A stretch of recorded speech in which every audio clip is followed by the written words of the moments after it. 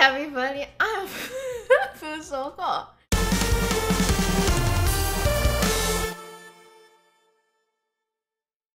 We are going to remake the emote tutorial video. Hi Ruffler, by the way.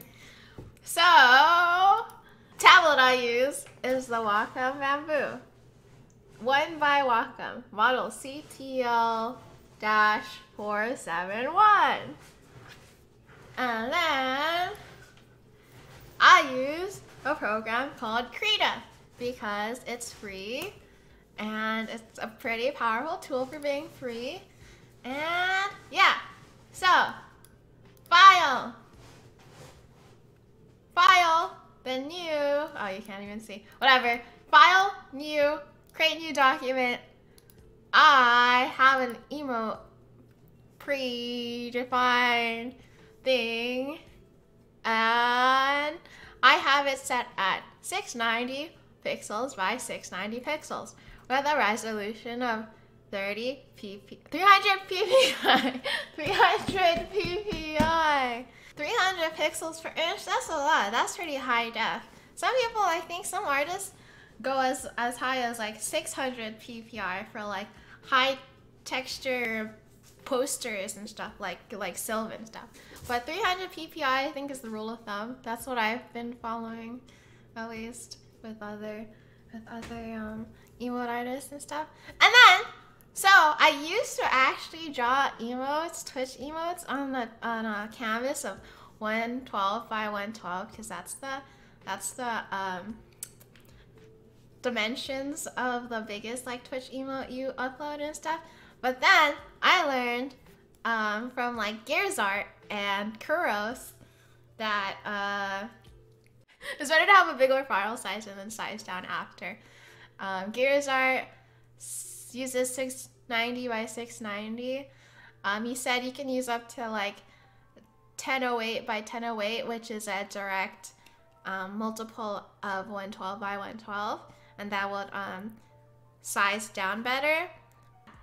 So yeah, but it's better to have, if you have like a bigger resolution image, it's like you can get more detail in, but also you have to keep in mind that emotes are simple and they will end up on a small canvas, so don't get it too detailed.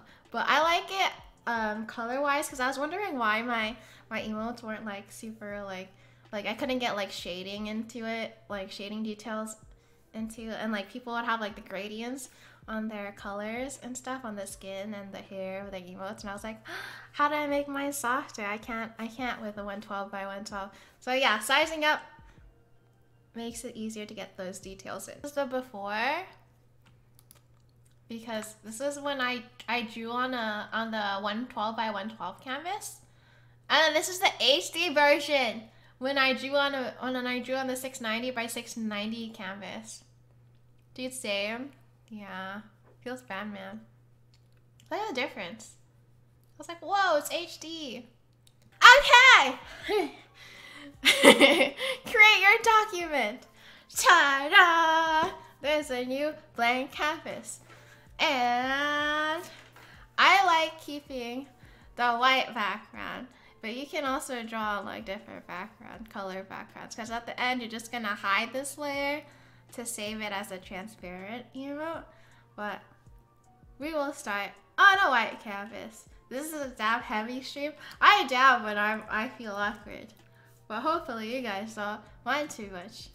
Okay, so we will start off making a simple pink cat emote. I use this, oh wait, you can't see. I use, wait for it. I use this brush on Krita, this one. So it's like the strokey one. But that's up to you style wise. And then go to the layer tab. Okay, simple emote. Ta-da! Maybe this isn't the best brush. I don't know, but it's all stylish and stuff. It's all your own style. Don't steal, don't chase people's artwork, don't steal people's artwork. Do your own style, do your own thing.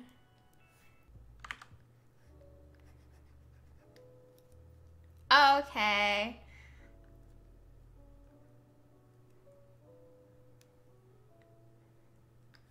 We can just make it white.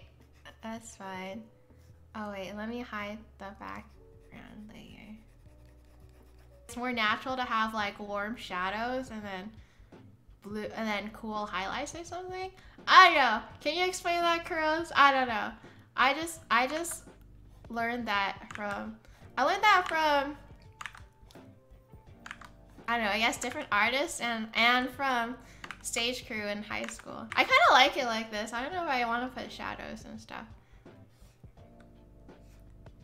Oh well, we put shadows.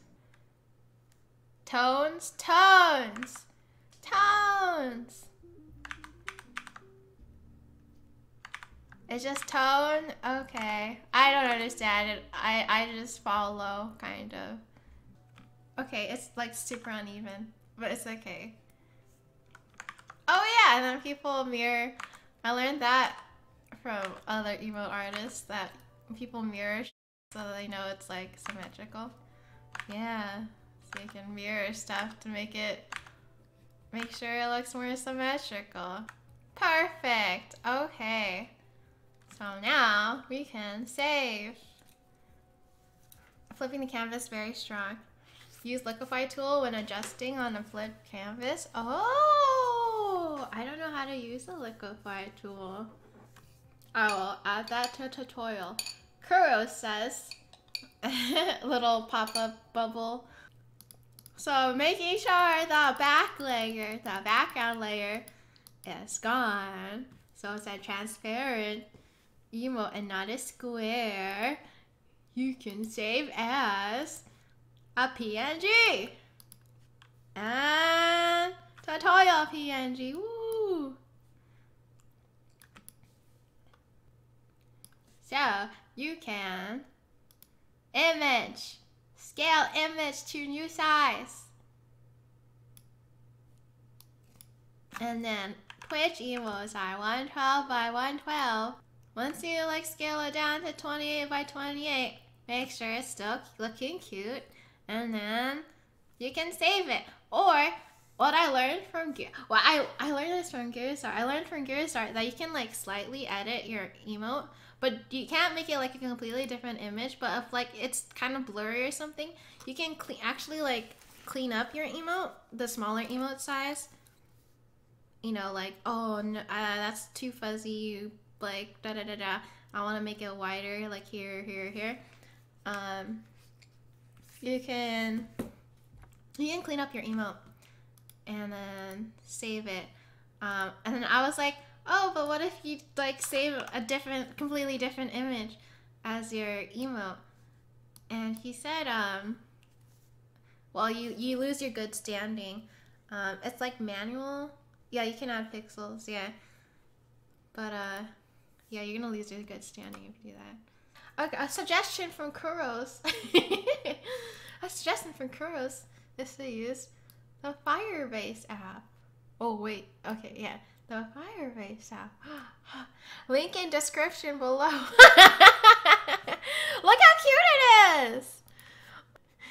It's actually really cute. Oh my god, that's so cute. Oh my god, it flips. Adorable. Yeah, that's it. Ooh, tutorial done. Pog. What else should I do?